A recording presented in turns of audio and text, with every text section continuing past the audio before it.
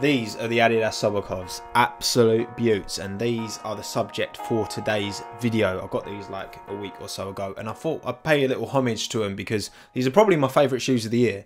So I created this little piece of art. What a twat, what kind of twat says that? I just thought it looked nice, so I thought I'd snap a little picture, cut it out, stick it on Photoshop, and then use this as the subject for my latest tutorial, which is the biggest mistake that Photoshop users make. I did touch on this on my last Photoshop video, which was 5 beginner tips, but I feel this one needs a bit more of a going over because this for me was like the big one that when I worked how to do this properly, it saved me so much hassle. Non-destructive editing is the way forward. This eraser, see this eraser here?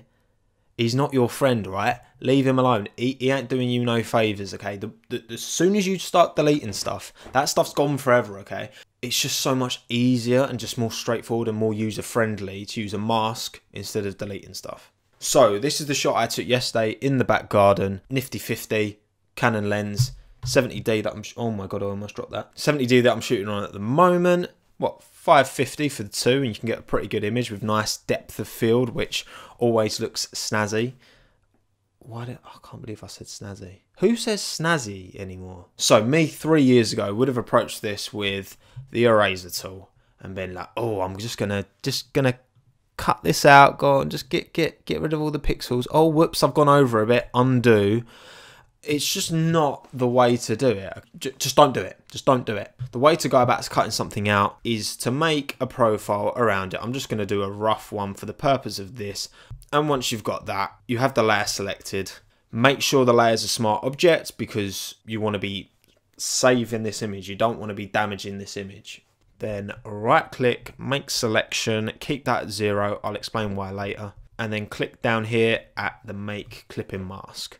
Now you see this little box down here that has the black and the white. Now if I hold Alt and click on that, it shows this. Now obviously everything that's in black isn't there. It's been deleted, hidden should I say. Stop calling it deleted, call it hidden. And everything is white is visible. So if I click away, you can see how that works. And obviously if I Alt click that again, get the paintbrush out, toggle width to black and white. And then if I was to paint into that, and then click away, you can see it's removed that from the image. Now just to prove that this is hidden and not deleted, if I untick this little chain here, I can then move the background independently from the mask, okay? You can see I've got that layer selected. If I was then to select the mask, I could move the mask independently from the background.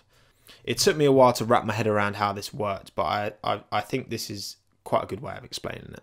So this is one I did earlier, it took me about 10 minutes, went around it with a pen tool, masked it, kept the feather radius at 0. Now, the reason I kept it at 0 is because if you've got a hard edge, it's much easier to add a softer edge. So, for example, if on here I hold Command and click, it will select this outline, it will select this profile. So for this example, what I can do is right-click, feather, and then select a feather radius. Say I select one of 30, I'll go massively overboard. Then I select the profile, right click, select inverse. So then if I whack the paintbrush out and just paint along here, you see it just paints that feather. Now obviously that's not what I wanted, that looks ridiculous, but you might want to do 1 or 2 pixels feather depending on what the artwork is, just to give it a less harsh and a bit more of a natural edge to it. So that's pretty much the tutorial done. So I've dragged the shoot into an artboard here. If you double click on that, because I made it a smart object, you can see I've got the originals all saved here. I did a bit of messing around with the layers. You can also do gradient maps, which, you know, sometimes look cool, looks a bit weird on that one. So now I'll just show you all the other steps I took to get to the final bit. I'll start though with the shadow. Now I'm not going to teach you how to do shadows today because I'm not the best at shadows, and that's a tutorial in itself. And if you want to know, then let me know in the comments below. But as you can see, I've added a bit of shadow in. When I put a solid background on, you can see it makes a world of difference. It just gives it that, it just makes it look like it's actually there. So we've got the pink background, that's obviously from the Soul, the pink and blue theme that I wanted to go with. The Sobokov logo, again, this is a smart object, so if I double click on that, you can see I've just used a font, just typed it out, adjusted the spacing, added a rectangle in the middle because again that's what the logo looks like on the shoe, and just masked out the bits that I didn't want. If I disable the mask, you can see how the full rectangle. It's just easier to do it like that. You don't have to be lining stuff up. You know it's a straight rectangle, so you can just use a mask.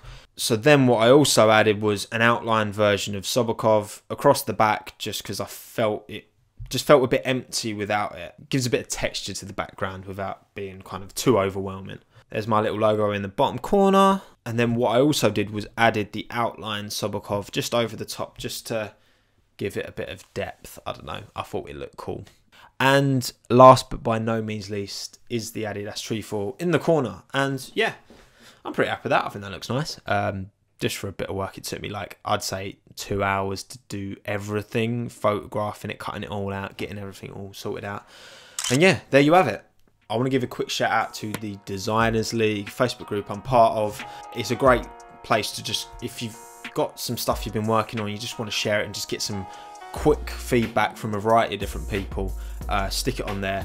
I'll put a link in the description to the Facebook group. If you're a designer just starting off, I thoroughly recommend you get on there, because it's a very constructive community as well.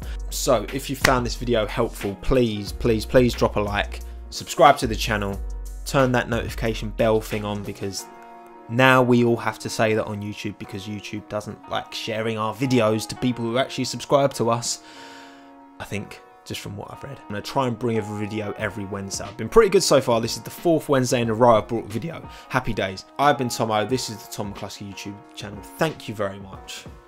Have a good one. Ta-da.